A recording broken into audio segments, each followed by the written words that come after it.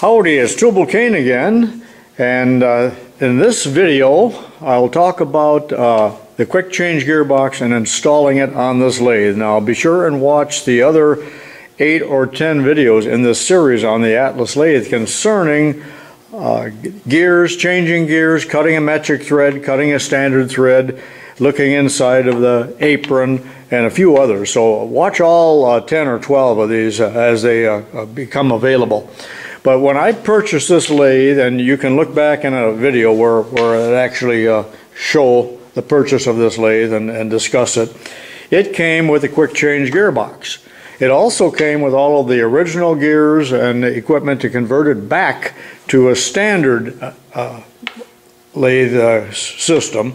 And that's what I did for the purposes of this video. But now that I'm done, I'm going to put the quick change gearbox back on. I think I'll do a video of that, or I know I'm going to do a video of it, so you see how that's done if that should ever arise to where you need that, or you might find it just of general interest. So here we go, and let me explain this gearbox before I put it on. Be sure and unplug the lathe when you work on the gears for safety's sake.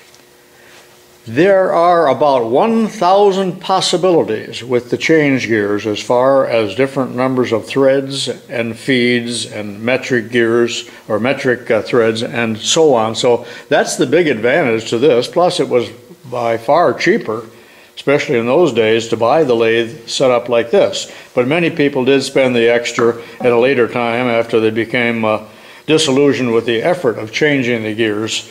And I'll show you that in the catalog. But there are, as I said, about 1,000 possibilities here, but only 54 possibilities with the quick change gearbox. So that's one of the disadvantages of the quick change gearbox. But the big advantage is you can make those changes in a matter of seconds instead of 10, 15, 20 minutes or whatever it takes to change these, plus the frustration and the mess with all of the grease.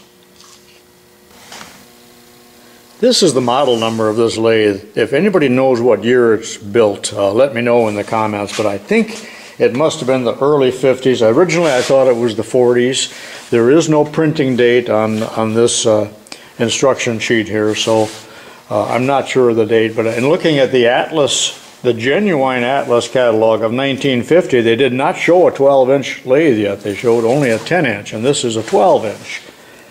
But this is the manual that came with this originally, and it's kind of brittle, and the mice have chewed on it, but it's still in pretty good shape and usable. And I took some still pictures of this that might be helpful for you to look at. But this is the operating instructions and parts list for the quick change gearbox that fits these models, and my model is the one that is checked, and the model number of the gearbox is right there, and that's also shown on a tag on the gearbox.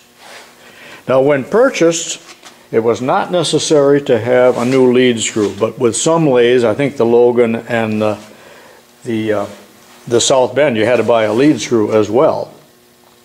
And I probably will do a video like this on my Logan lathe, which also came equipped similarly.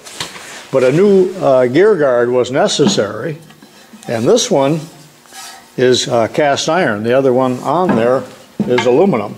And this is a two-piecer, and it came with a different pin. So that's the guard.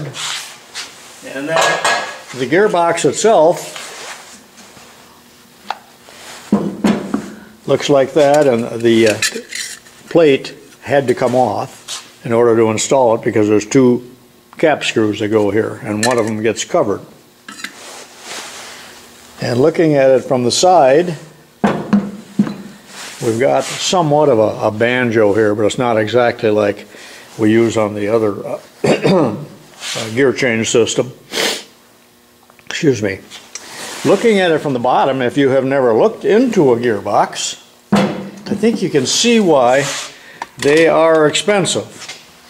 This one is in remarkable good condition.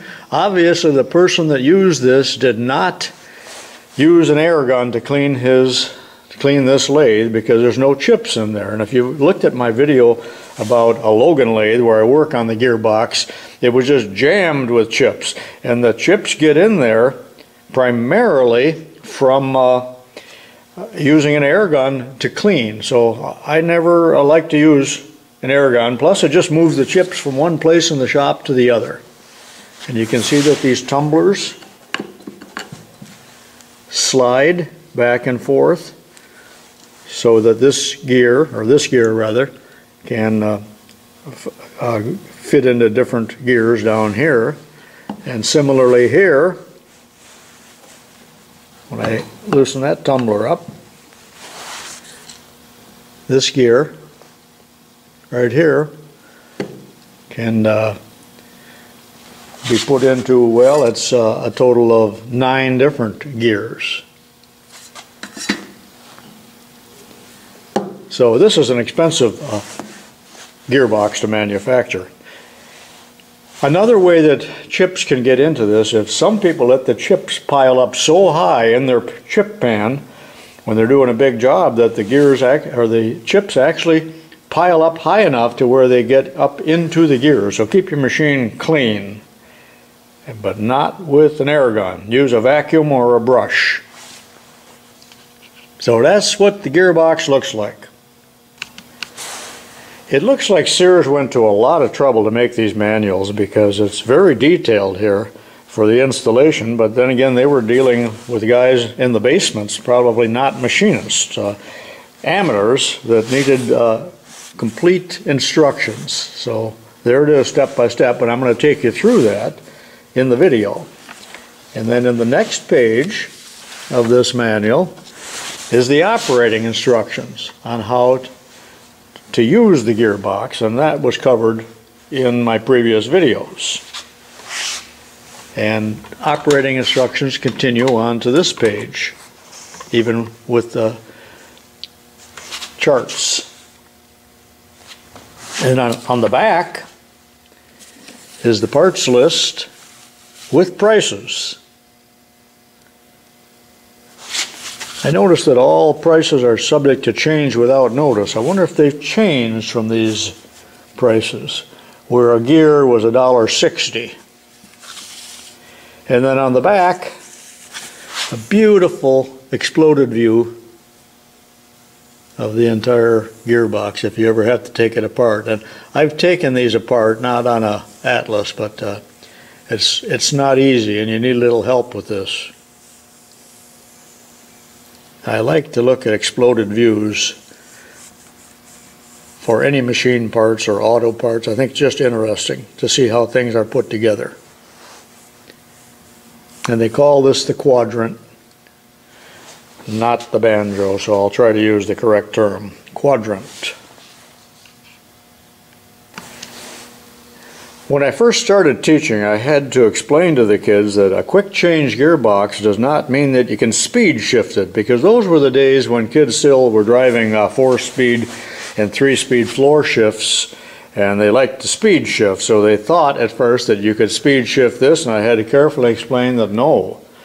Quick change simply means that you can change it in a matter of 10 seconds instead of 10 minutes. Notice that here's the original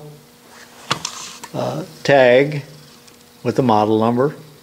Perhaps I'm going into too much detail here, but the case itself is cast iron, but these tumbler levers are die cast, as you can see, and appear to be made of aluminum. And remember, the gears are all Zamac gears.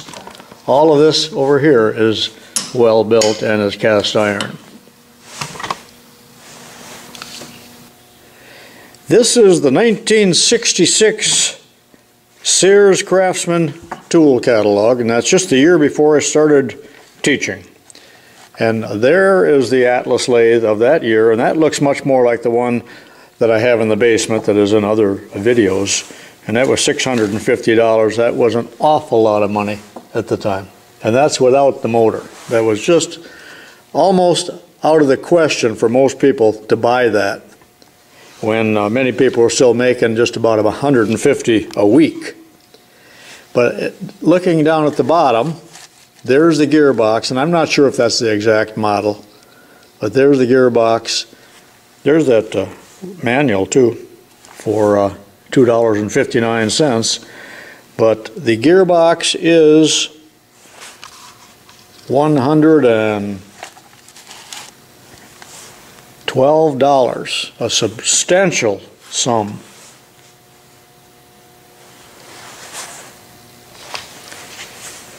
Here's my Atlas metalworking machine tool catalog from 1950.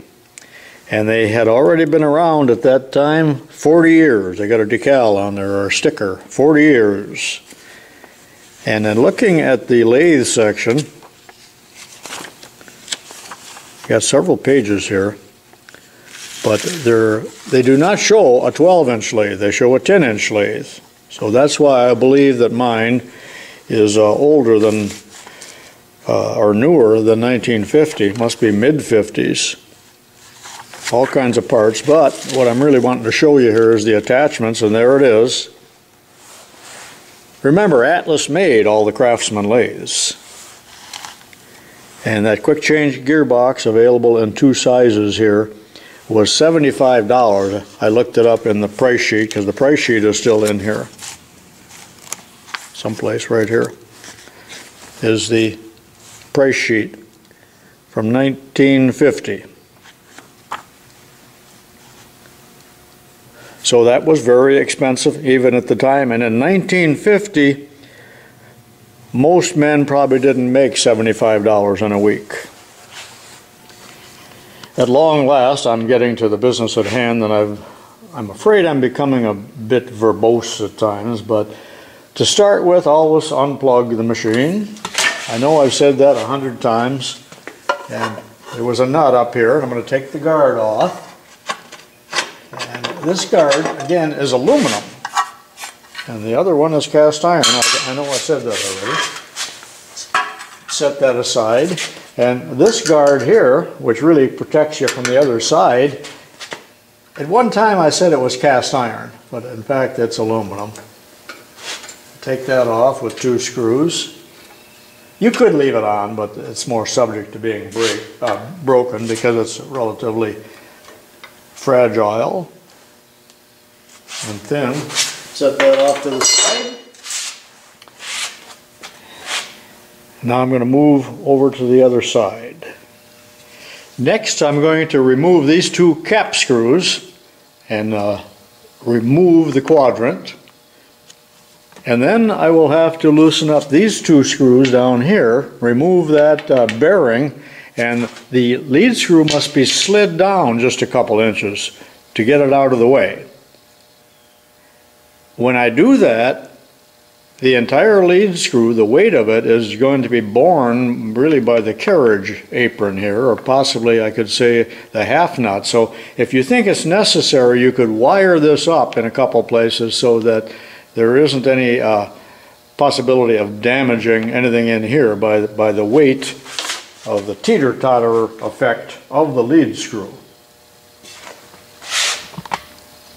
So let me take these out first. I'm going to loosen this nut and drop the quadrant just a little bit so it's not meshing with any of the gears. Snug it up ever so lightly. I've already loosened that cap screw, and I'll back this one off, and it's just about ready to come off. It'll be supported by the end of the lead screw at this time. Now this will pull right off, as shown in other videos. Now I do not have this for sale. There's always somebody that says, hey, do you want to sell that? No, I don't want to sell it. But that'll be in storage, and I'm sure I will use it at another time.